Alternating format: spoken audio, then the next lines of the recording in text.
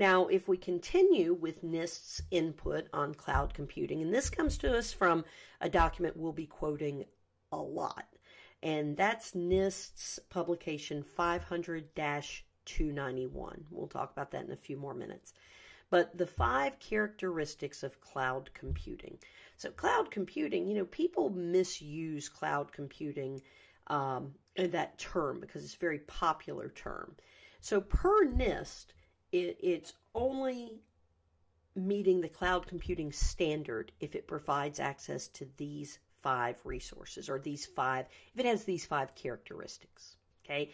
First of all, broad network access. We're utilizing the internet to access cloud services, most likely. So we've got that large amount of network access that our internet service provider, our cloud carrier networks that we're going to have. We shouldn't be bottlenecked by bandwidth the way we've traditionally been. If you're connecting into my organization remotely, the amount of bandwidth I can provide, the amount of functionality from my servers I can provide, we're not worried about that anymore because we are taking advantage of this huge pool of resources now at our fingertips, so to speak. All right, that on-demand services idea, boom, when you need it, it's right there. You ramp it up, you take advantage of it. And then when you don't need those services, you don't have to pay for them as well, right? So I can provision 100 servers, spin them up, but I can also take them down, take them offline as well. I can use applications in the cloud just as I need them. And again, this idea of metered service, meaning I can pay for the resources that I need without having to pay for resources I don't need or that I'm not using. And that in turn kind of goes into rapid elasticity. Scale up, scale down, scale up, scale down. I need a whole lot of resources here for the Christmas holidays. And then I don't need as many resources after the Christmas holidays. So that elasticity allows me to grow very quickly, but also to shrink back as needed. And yeah, you see that many of these characteristics kind of feed into each other, right? So that's exactly what's going on when you see this slide. You start off with your on-demand self-service. You have access to the resources you need. That broad network access isn't going to be a bottleneck or isn't going to be a hurdle to present. You've got the pool of resources as necessary. You pay as you go, and you can increase and decrease as necessary. So those are the 5 requirements for the cloud computing. And again, that's from NIST. Now, as we move into why the cloud, right? We know the cloud. The cloud's the answer. Every company knows the cloud's the answer. They're just not sure what the question is. And I say that a little bit joking because when there's a trend in technology, everybody rushes to keep up with the trend. But the problem with that is that trend doesn't necessarily solve a problem that everybody has, right? So we want to make sure when we're looking to move to the cloud, we can benefit from the resources that the cloud provides us. And I'm not in any way somebody that says, cloud. No, I think the cloud is tremendously valuable. But I also think that sometimes organizations jump to the cloud without fully understanding the elements and thinking the cloud's going to solve some problems that it won't. All right.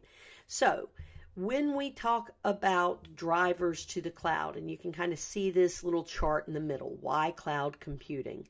Many of these things we've talked about. We've talked about the idea of pay as you go. Some of you may use Microsoft Office every single day. Some of you may use it once a month. Why should the person that uses once a month pay the same thing that somebody that uses Office every day? So that idea of pay for what you need. And that can impact total cost of ownership. The next bullet point, lower TCO. But even bigger with that, we're looking at, I no longer have to house the resources internally. And again, depending on which service model we use, I may save more money than others. But even with software as a service, I no longer have to play the game of keeping up my client software and my client hardware. You know, there was a period of time where processor speed would double every 12 to 18 months. So here you go out and you buy a Pentium 100. Yeah, I'm a little old school there. And then the Pentium 200's out in a few months. And if you're going to keep up with the cool kids, you got to upgrade. And look how much RAM we have available in our systems today as opposed to what we had years ago, right? So just continually having to upgrade hardware, not to mention software, you know, one operating system after the other. Then we've got a patch. So yeah, absolutely. Taking this hardware and making it someone else's responsibility, having someone else provide the physical facility, having someone else vet the employees of the network team, all of that can result in lower total cost of ownership. What it definitely does is it provides a shift in capital expenditure to operational expenditure. Okay, that's one thing that you probably going to get is you don't have anywhere near as much upfront cost when you're using cloud services than you would if you were hosting these services in-house. So that's a big benefit. It does not always result in a lower total cost of ownership, right? Because at some point in time, you own your resources when you're paying for them yourselves and hosting them yourselves. So when we are, you know, it's just like leasing a car versus owning a car. There are pros and cons of each. And we really need to make sure that we understand what benefits we're really going to get. Because to say it's cost savings or lower TCO is not always the truth. A lot of times we feel better with operational expenses than capital expenses. So for instance, how many of you, when you go out and buy a car, you found a car you like, it's $30,000, how many of you are going to go there and pay in cash? Right? And some of you will, I'm sure of that. For me, man, it is hard to see $30,000 leave my hands. That's just painful. So what do? I make monthly payments. It just feels better. You know, I don't mind seeing $450 go out of my account to see $33,000. Right? So it's easier for an organization as well, because when you take that hit, perhaps of millions of dollars up front, it can really be difficult to show, you know, that return on investment up front. It's going to take a long time. All right, and again, I'm not going to read you all of these, but I want to make sure that we get them. You know, reliability, scalability, and sustainability. You know, what we're doing is we're turning that over to someone else. When we turn security, when we turn redundancy, when we turn business continuity, when we turn all those elements over to someone else, that does not guarantee that they can do it better than us. And that's one of the things I hear over and over and over for business. They can secure our stuff better than us. Maybe, right? There are very few guarantees. We really have to do a lot of due diligence when we're evaluating our cloud service provider, when we're looking at our needs for compliance to satisfy the regulations and shareholder expectations, industry standards. So the answer is they can handle it better than us is certainly not always true. Right? That's an easy answer. That's like saying, man, I have a problem. Let me just outsource it and that'll take care of everything. Hopefully we all understand that that's not really the way the world works. All right. Risk transference and reduction. I want to very much hit on this point because this is going to become a theme throughout the class. You can transfer risk. You cannot transfer liability. Okay? You can transfer risk, you can't transfer liability. So when we're talking about this idea of transferring risk versus liability, here's the difference. Okay? Now, I'm a healthcare provider.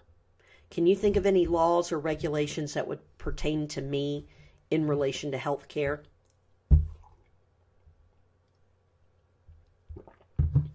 HIPAA, right? HIPAA, I'm going to be legally required to provide for security of patient information. Well, let's say that I outsource this, that I take this information, this data, this patient data, and I store it into the cloud. The cloud service provider gives me an SLA that says they will protect my resources appropriately. Great. And then they don't. My data somehow is stored out of compliance with HIPAA, and there's a breach, and all that information is disclosed. So who's liable per HIPAA? Me. I'm the healthcare provider, right? I am liable per HIPAA. Me saying, oh, but I sent that somewhere else, that doesn't absolve me of any sort of legal responsibilities. But what about the service level agreement? Well, the service level agreement means that I can transfer risk in that the cloud service provider may be sharing in the loss, right? They may have some share of the loss. I may have legal recourse to get some of that money back, but they're still not liable per HIPAA, right? I'm liable. Not to mention the fact that when my customers see this compromise, who do my customers associate the loss with? Me. So there's a difference in being liable versus having, so let me just reiterate that. I'm liable. However, I can pursue legal action to the cloud service provider if they didn't meet their service level agreement, but that's more about breach of contract than it is liability for the data underneath regulations and requirements. I hope that makes sense, because that's a really important idea. You cannot outsource liability. Okay, so I think we've talked about most, highly automated. Sure, that's great. It frees up my internal resources so we can focus on the business. All of these are big drivers for cloud computing.